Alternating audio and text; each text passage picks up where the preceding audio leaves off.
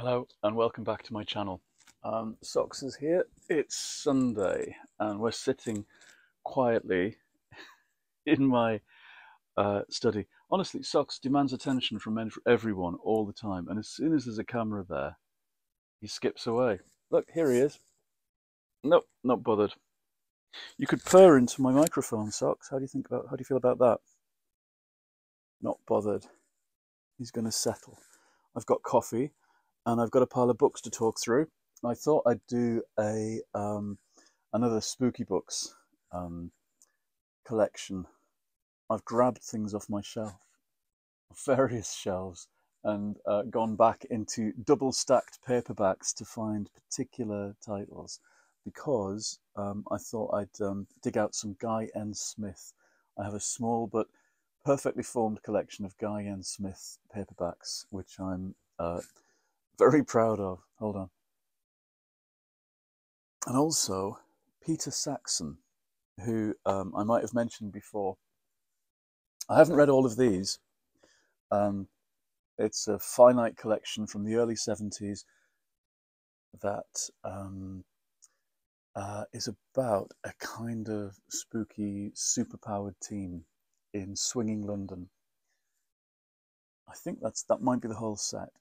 They, thinking about it, is about 10 or 15 years ago, I collected these up, having read about them online, on Kurt Purcell's Groovy Age of Horror website, which I loved. Now, these were published in Manchester, which seems amazing to think of now that we had presses and we had publishers here. They were both created and physically created here. This is Vampire's Moon. I think this one isn't linked. Maybe it is. I get mixed up now with the order of these. This is a, when is it? 70. The shadow of the vampire prince and his legion of ghouls darkened the tiny village high in the mountains of Romania. Far from civilization, the vampire prince held sway over the superstitious peasants. They helped him lure 2 visiting American girls into his bat-infested lair. The girls didn't believe in vampires. By the time they began to believe, it was too late. Peter Saxon is, I believe, a pen name for a whole gang of writers. I love the idea of that. A gaggle of freelancers all working under the same name. There's a great lurid cover. The Curse of Rathlaw. Now this is it's the Scottish one, isn't it? The anguished triple curse was as old as evil itself. Yep, it's the Guardians, this superpowered team, going off to Scotland through the dark curtain, an occult novel of the supernatural. Here's the Guardians again. Out of the dim and ancient past, something hideous had been loosed upon the English countryside. Through the dark curtain between bustling modern London and the old oak groves, where druid priests created dark magic, there came a desperate, anguished cry for help. Only the Guardians could hear and answer it, their battleground, the shadowy frontier, where the light of knowledge fades into the dark depths of the supernatural, across the eons to the age when Boudica was queen. In 2 dimensions of time, in flesh and spirit, the battle must rage, good against evil, darkness. It just sounds great. The Vampires of Finisterre. This is the slightly, goodness, there's a sexy-looking gentleman on the front. Vampirism, witchcraft, black magic, voodoo, sorcery. It's like a checklist of everything good. I wish there was a description of the different characters who form the Guardians. There's a kind of spooky, supernatural woman who's very glamorous, who can read minds. There's a young, raffish fella who's a reporter, I think. An older, bold, occult fella kind of a wizard, I think, a mysterious businessman, a little roughy-tufty fella who beats people up. They should have been filmed. It should have been an ITC serial. The Haunting of Alan May. Yep, here are the Guardians again. An amusing investigation of a haunted house turns to nightmare as Guardian Anne Ashby is transformed into a sadistic, wanton focus of the malignant force of an ancient curse and an enemy to her fellow Guardians. Of course, with every super team, you have to have them turn against each other at some point. Dark Ways to Death is the last in this small sequence. Yep. The 4 men and the 1 woman known as the Guardians are pledged to wage war against Satanism, black magic, and witchcraft wherever in the world, blah, blah, blah. And they're based in Soho, I think, in kind of swinging late 60s. It should have been a series, I'm casting it in my head, a kind of black magic version of the Avengers. Anyway, other spookies. Now, here's someone I really like. This is about 20 years ago I was reading her. She's an Australian writer, Kim Wilkins, and this was The Resurrectionists, which is, I think her 4 novels that I read at the time were all set in Britain, and they were well researched, digging into history and magic and folklore. This is the one set in North Yorkshire partly, bits of Whitby involved. The first one I read, oh, something angel, I must look it up, and it's the one about Milton and his daughters, the blind poet Milton, and how they call down an angel and they have him living in their house, but Milton can't see it. And you have things like the Fire of London and just a really good spooky novel that's kind of rooted in history. She's really worth reading. She carried on doing further ones, and I think went into kind of contemporary romance after that. I've lost track of what she does these days, but I love those particular books. The Grimoire was another one, and I forget the 4th one I read, but they're all here somewhere. I also dug out what I was missing the other day, the Barbara Ierson anthology that's mostly funny, ghostly laughter. I found all the spooky ones. This is a Beaver book from 1981, and it's people like James Thurber. But there's a Rosemary Timperley story again, who's always worth reading. Joan Aiken. Yep, so I think that's the whole set of them we've got around the house. Last year I read my first Dean R. Koontz novel. Can't believe I've never read him before. This is a kind of slightly paranormal, psychic detective story, a serial killer tale, which I found completely gripping. So well done. I think this is quite early on in his very long career. When is this? 77. Yeah, so I'm definitely going to read some more of him. J. Anson, 666. This is when I had a run of spooky books that I really enjoyed last summer, I think. I remember sitting in the garden with a pile of faded yellowing paperbacks. That's how every summer's spent. But last year there was spooky after spooky. And this is J. Anson, who wrote the book of the Amityville Horror. Or did he write the sequel? He wrote one of them. And I love those books. Irrationally, I know, but I do. And I found out that he wrote not a sequel, but a kind of his own book, a sidestep about another spooky house. And this is a ludicrous thriller. It's about a house transported stick by stick, I think. There's lots about architecture and possessed houses and people becoming paranoid and things reaching out of walls to get possession of people, and stained glass. And actually thinking about it, the Adam Neville book, and the reason I'm thinking about horror and spookiness at the moment is because I'm halfway through this, which has possessed me all week, Last Days by Adam Neville. I really love this book. Although in the middle, as it gets to the kind of the heart of the mystery, it's gone a bit police procedural in places. We get a lot of murder scene stuff. And it's interesting to me because that's how his books ended up being packaged. They began like this, looking like modern day horror novels. And when they got their mass market paperback in print, they looked just like police procedurals or thrillers, dressed up by the publisher to lure in people, presumably, who would read gory police procedurals, but not necessarily supernatural horror. It's interesting. Publishers have no nerve this day and age, in this era, for publishing horror. At least in the UK, they make them look like something else, thrillers or crime. In the old days, horror looked like horror.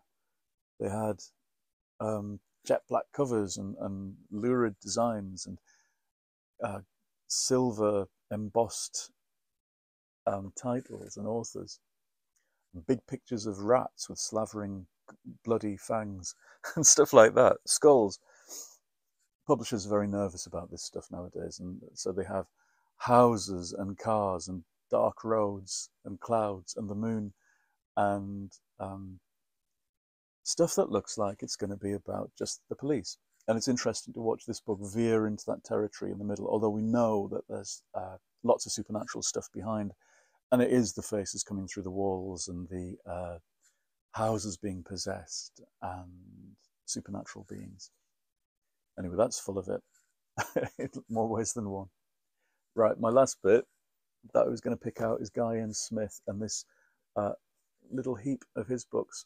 I'm missing some that I know I've read and had over the years. I'm kind of weirdly proud of these because I've collected them all from about, over the years, usually for about £1 or 20 pence in different places. A Monster from Earth or Beyond the Stars. This is the Slime Beast. And it's probably my favourite. It's just a unrelenting and horrible monster that eats people. I think in the fens of Norfolk, East Coast marshes. And scientists, there's always an older scientist, a younger reporter, and the scientist's attractive daughter, and the reporter ends up shagging her usually, and they fight the monster. Probably the old scientist gets eaten at some point, and there's lots of shooting and chasing and police. And whatever the monster is, whether it's a giant crab or a slime beast or a vicious supernatural cat, the story follows much the same kind of course, but there's always atmosphere. There's always an atmosphere of slightly sleazy 1970s Britain, and people racing around and eating Kit Kats and staying in bed and breakfasts and drinking whiskey very late at night and shooting guns in the woods at some hideous monster. It's like an X-rated version of Doctor Who. And he writes in a kind of Terence Sticks style. It's very spare. I suppose what you do is you realise that both Guy N. Smith and Terence Sticks were both, well, not to do them disservice, but they were both hacks. They could turn out books, a number per year. And the people they loved were the same. And those people came from the tradition of hard-boiled thrillers. And, in 1940s, 50s America, those are the books they loved and grew up with. And you can hear those voices in the back of these, the kind of terse, two-fisted, pulpy noir that this belongs to. So I've always got respect for that. And those books make me laugh because they're just so action-packed. It's one chapter after the next with dreadful things happening to absolutely everybody involved. She was frightened. If she didn't give him what he wanted, he would take it, any way he could. He was no better than the slime beast. Worse, in fact, You knew where you stood with the mud monster. That's a taste of exactly what it's like. Return of the Werewolf, I believe, is quite rare and sets eBay going crazy when somebody lists it. At least that was the case a few years ago. I got this for £2 somewhere and fell upon it with great glee. It has a touch of the American Werewolf in London, I suppose. This is 77, so it predated that. Yep. Caracal, which I read for the first time last year, which is his wild cat. You know, Britain is riven with legends of wild cats roaming almost anywhere you can think of. And this is one that eats people. And then his most famous series. I've only got 2 here. I have got more around the house.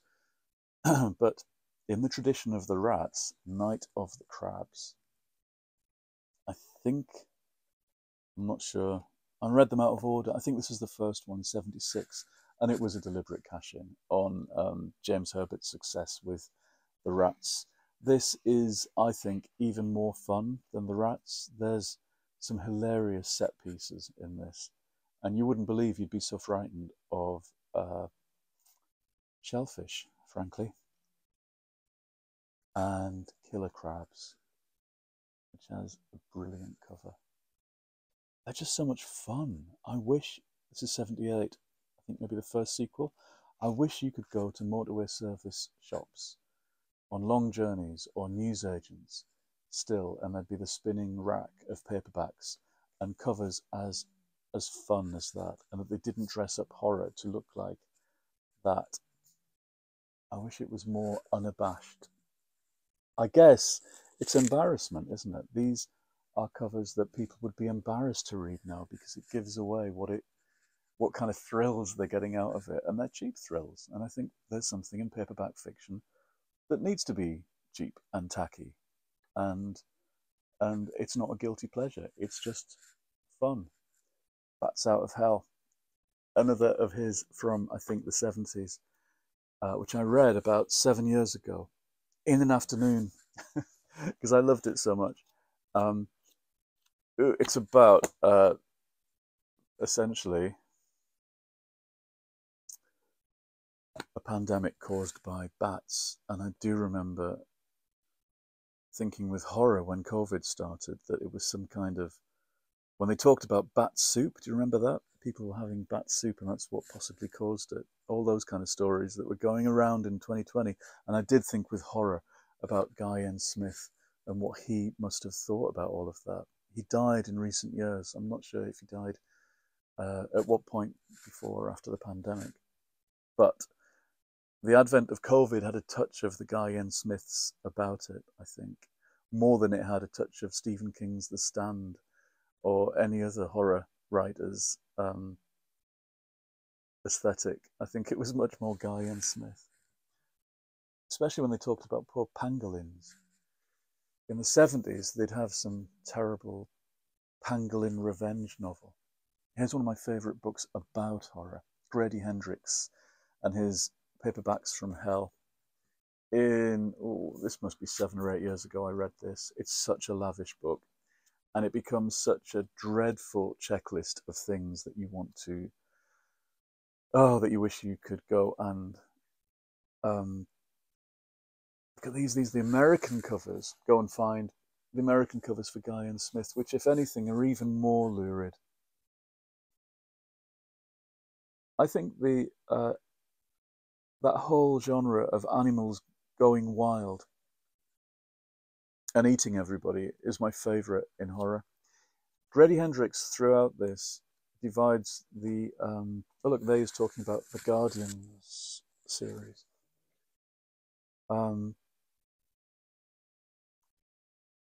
He divides them into different broad genres. When animals attack, real estate nightmares, weird science, inhumanoids, splatterpunks, creepy kids. And I think the kind of satanic children genre of the 70s is one of my favorites, the kind of Omens and Exorcists and Rosemary's Babies. But the animals as well just make me laugh. And I think it's because they're so removed from reality. And that's why we go to horror. It's frightening, but it's not too close to our reality. You know, with a bit of luck, we're not going to be eaten by giant rats or even medium-sized rats. Anyway, there's my theory on horror. Um,